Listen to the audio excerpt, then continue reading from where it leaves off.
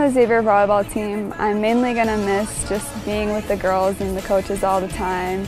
You know, I think people truly don't realize that it's a family. You become a family with these girls and you're always with them, and traveling, going to the airport, practicing. You know, you get to have a sleepover with your best friends every night, and so I'm honestly just really going to miss being with the team all the time.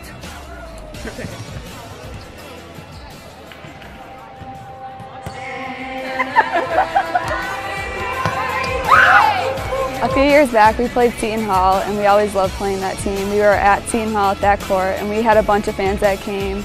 A bunch of our family members came and a lot of friends, and it was a really loud and fun atmosphere. And we always loved playing Seton Hall because we had a lot of club rivalries on that team and with the twins and everything. So after we beat them, I think that was one of the most exciting times I've had here at Xavier.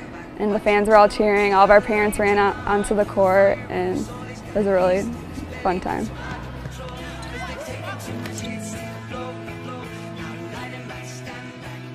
After graduation, I plan on attending pediatric and adult fieldwork for occupational therapy, which is 6 months, and then after that I plan on getting a job in an acute care setting with adults.